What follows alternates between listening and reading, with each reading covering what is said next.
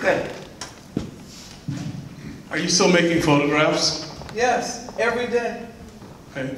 Are you doing commission work or?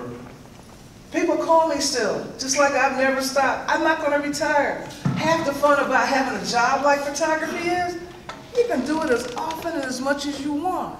I've learned to be a good negotiator for what kind of fees to charge. Okay?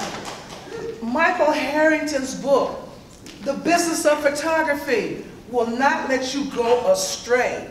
If people want your work even for exhibits, those exhibits travel. You can write into your agreement, as the show travels, I get some more money. Because everybody has a budget to do things with.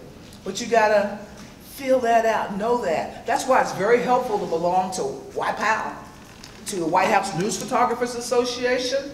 I helped found a group more than 40 years ago called the Exposure Group. You're gonna learn from each other. The people, the bean counters, they've about destroyed the business of being creative, be it the video, photography, or the music. But if we keep getting together and we work as a block about what's right, what's wrong, things get better for everybody. I sure wouldn't want my kids coming along and being in the dark about how you make money being an independent person. Some of us are not designed to be in offices 24 hours a day.